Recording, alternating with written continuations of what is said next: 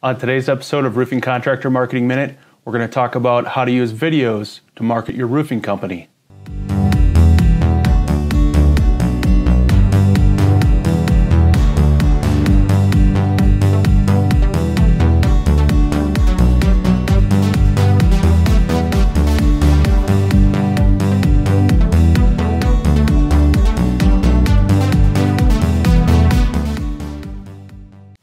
Okay, so by now you've figured out that using video can be a very effective way to market your roofing company. And we agree with that. There's a few things that you're going to want to take into consideration when you're doing this.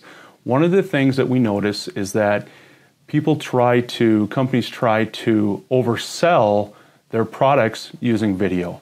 You know, what you really want to do is let people know that you exist. You don't need to sell them on your services and try to close a deal or something of that nature using your video. What you really want to do is find a way for them to remember you and to pique their interest so that they'll have another reason to look into you a little bit further. And in doing this, you're going to give them, a good feeling about your company without making them feel that you just want to slam them into doing business with you. And that's not what anybody wants. So, another good note on video is try to keep it 15 to 30 seconds, light, hearty, to the point.